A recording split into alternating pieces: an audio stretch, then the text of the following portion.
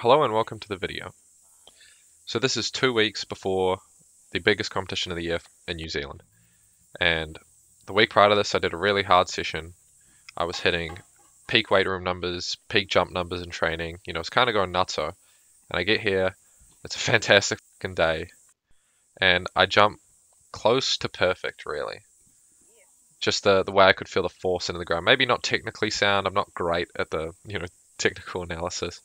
I understand I probably wasn't leaning back enough, but I managed to get a 205 with room to spare. So as a pre-meet before Nats, it's a fantastic indicator. I'm basically in prime condition. All I got to do is not suck myself out and not fuck it up, really. But honestly, I've done so many competitions, I feel like it'll be routine. And the 207 attempts weren't really that close. Also, me and Caitlin won gold in our respective categories, and here's us being cheeky.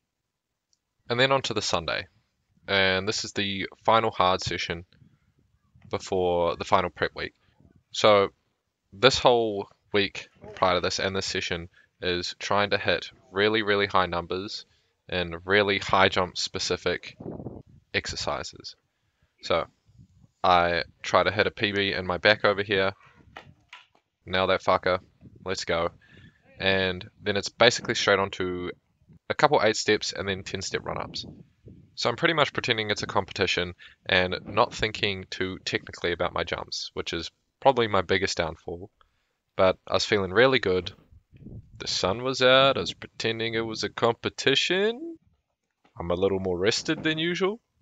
Today was the day to hit the 2 meters in training. And I think it's around here you can hear some kids actually building up in the audience. And this attempt was probably my closest ever in training. And then spoiler alert, with that jump, I've made the 2 meters in training. And I don't know how I'm going to make a video on that, but you're watching this one.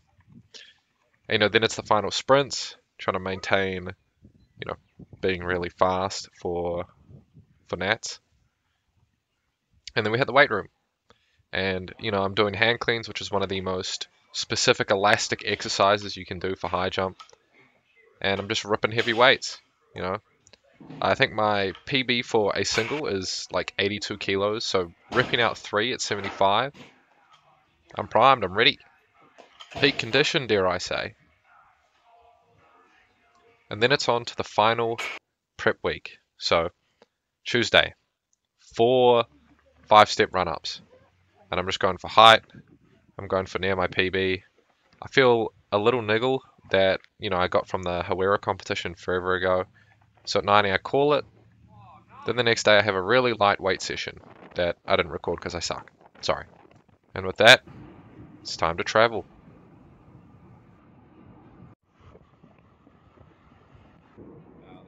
Jokes on you, you just enjoyed some Dunedin views.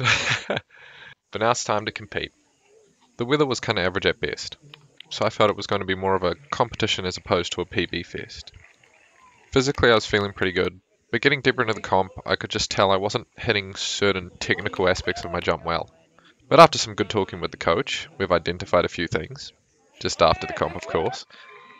This comp also cemented the idea that I compete better after a hard week done right after my deload week, as opposed to the opposite.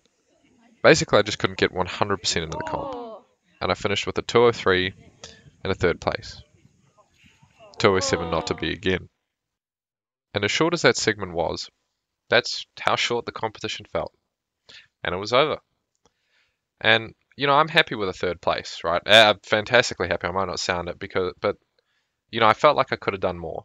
I wasn't at the best of my powers, but that's kind of the nature of the game, isn't it? And, I'm really excited for next season.